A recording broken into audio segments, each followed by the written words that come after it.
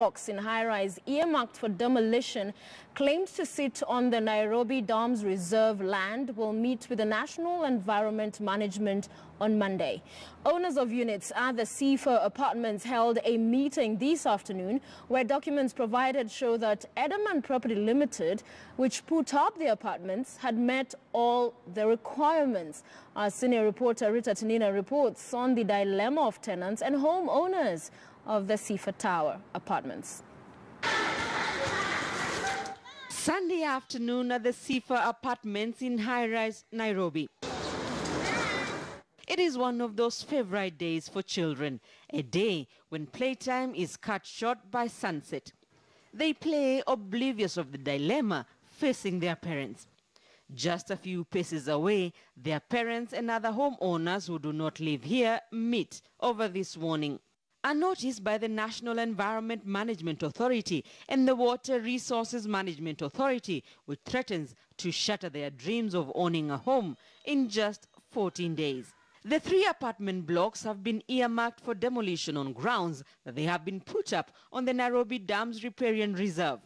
A written notice is addressed to Edelman Property Limited, the firm that put up the apartments, which have now been bought by individuals.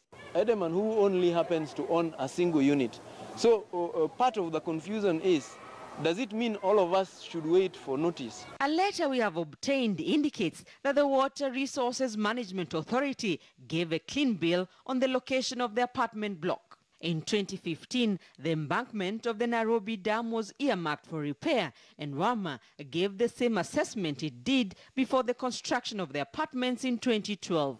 A letter signed by Samson Oiro and dated the 17th of April 2015 reads in part, "The authority pegged and marked out the riparian land bordering Seefar Apartments in July 2011 at 22 meters from the highest watermark from the dam and 15 meters from the highest watermark from Ngong River, respectively, in accordance with the Water Act 2007 and the Water Resources Management Rules 2007.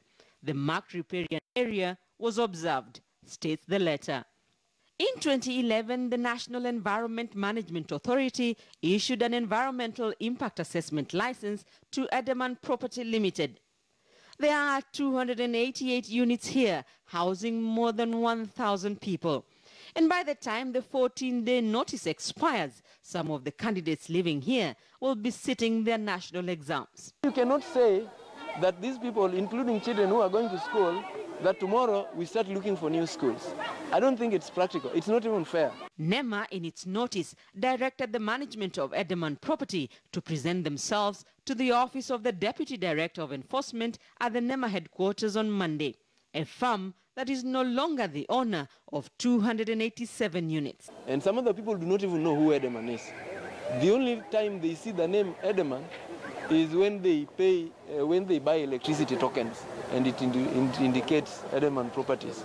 And it is families here, some who are still servicing loans, who are set to suffer. The question is, if NEMA and WAMA issued licenses, what has changed between now and when the go-ahead was given? If it was not given, where were the authorities and the enforcement departments as the construction went on and as dozens of families invested their life savings here?